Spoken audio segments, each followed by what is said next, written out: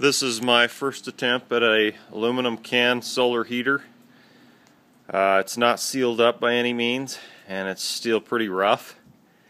But I just wanted to get it all fitted up, get some testing, see what kind of results I got.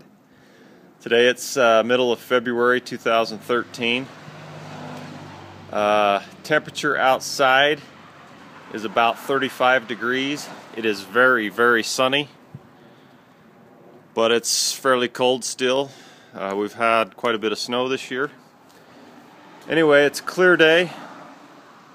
Today I've gotten temperatures up to 140 coming out without the fan on. The fan is solar powered. It's just an old computer fan. These cans are not sealed. I cut holes in my cans. I don't know if you can see that. Instead of drilling them out, I just cut holes in the bottom and the top. Like I said, I was getting inside this exhaust. I had a temperature probe at 140. This temperature probe right here, I don't know if you can see that, probably not. It's at 152 right now. It was up to 166 earlier, about a half hour ago.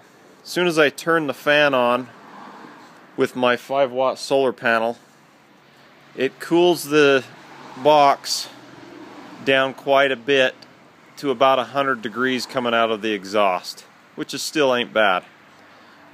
I have no south-facing windows, so the only time I'd be able to use this would be in the mornings or afternoons, and I'd have to go through a window, and I'm still working on designing that feature.